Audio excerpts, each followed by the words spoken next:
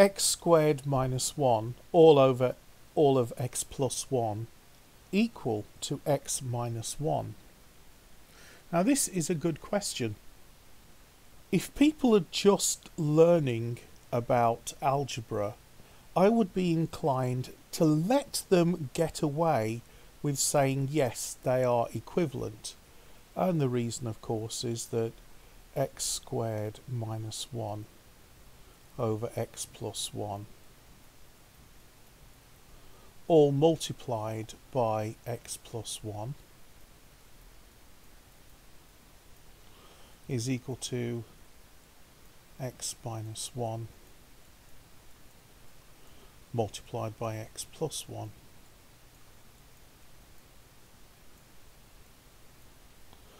And we can cancel and cancel here, and x minus 1 times x plus 1 by the difference of two squares is x squared minus 1. So the right hand side is the same as the left hand side. And I'd be tempted, if people are just learning algebra, I'd be tempted to let them get away with saying that. But at this level, when we're just starting to learn about calculus, we can't let people get away with that. The answer is no. These two statements are unequivocally not the same. Okay, so why not? Well, let's consider what happens when x is equal to negative 1. X is equal to negative 1. So let's just plug that number in. Negative 1 squared minus 1 divided by negative 1 plus 1 is equal to negative 1 minus 1. Okay, so negative 1 squared is 1 and 1 minus 1 is 0. So we have 0 on the top and we're dividing by negative 1 plus 1, which is 0 on the bottom, and that's equal to negative 1 minus 1 is negative 2. So 0 divided by 0 is equal to negative 2. Oh, well, yeah, I suppose you can say, if we bring that 0 up and say negative 2 times 0 is 0.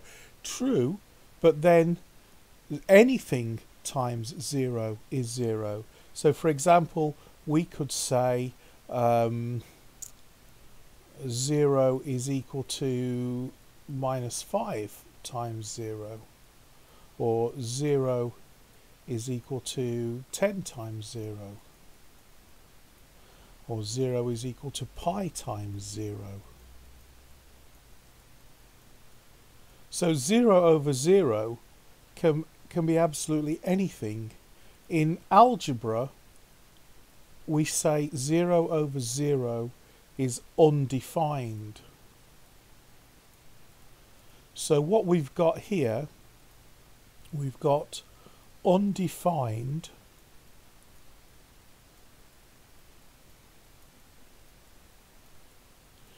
is equal to negative 2. Well, that does not make sense. That is a contradiction. If we allow people to get away with saying 0 over 0 is something, if we allow people to say if we have a 0 on the denominator, then we can just move that up and then multiply, then we can use that false reasoning to prove that 1 equals 2, or that 2 equals 5, or that 10 equals a million, or whatever.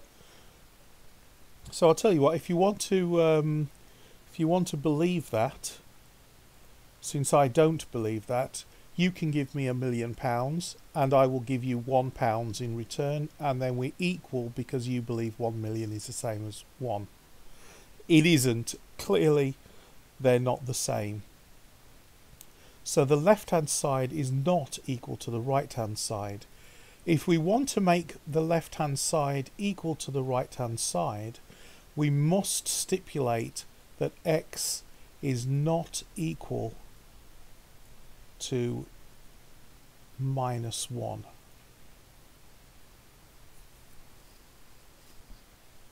Okay, minor technicality, I hear you say. No, it's not a minor technicality. It's actually a fundamental principle from which calculus grows. Let's have a look at, or let's sketch a couple of graphs. Let's first of all sketch the left-hand side.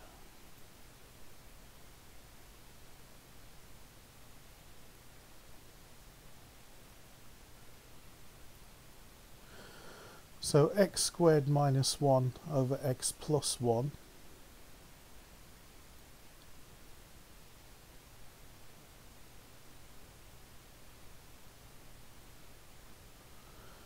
So we're going to have when x is 0, we've got minus 1 over 1 and minus 1 over 1 is minus 1. So when x equals 0, we have our y-intercept, and that's at minus 1. And then when x is 1, we have 1 minus 1 is 0 divided by x plus 1, which is 2. 1 plus 1 is 2. So 0 over 2 is 0. So when x equals 1, y is 0. And we're looking at an x squared term divided by an x term, so we're going to be looking at a linear term. So we know we've got a straight line. So we can draw a straight line through those 2 points. But as we've already looked at, what happens when x equals minus 1? So when x is minus 1, we have a gap because it's undefined. It can be absolutely anything. And we show that there's a gap here.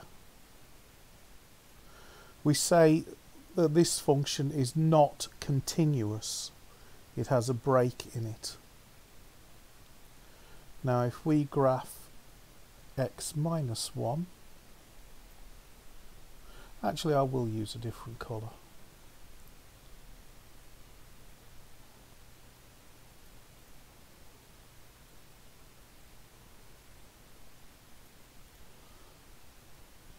So when x equals 1, 1 minus 1 is 0, so that's the same. And when x equals 0, y equals minus 1, so that's the same.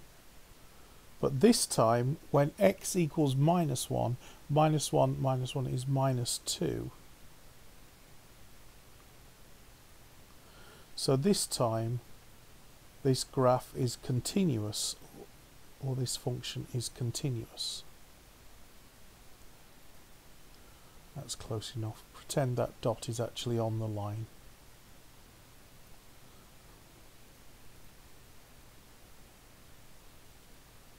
There we go. Okay, so we've got two different graphs. One has a hole in it and the other doesn't. That's why they're not the same thing.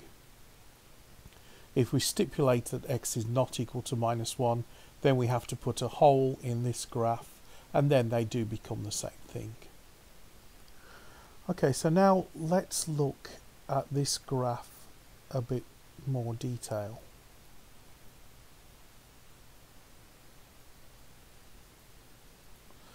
So what happens when x is, say, very, very close to minus 1, but not exactly minus 1? For example, what if it's minus 1.00000, an awful lot of zeros and then a 1?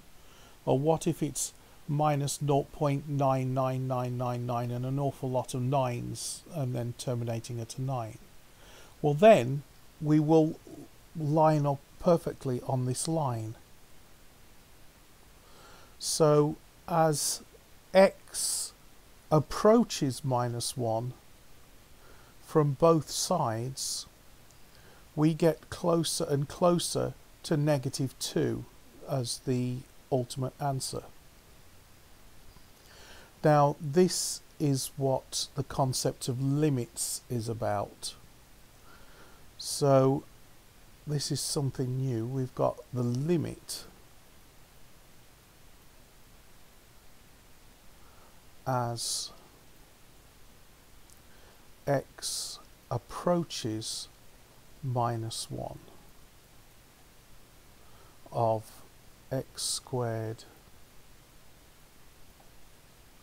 minus 1 over x plus 1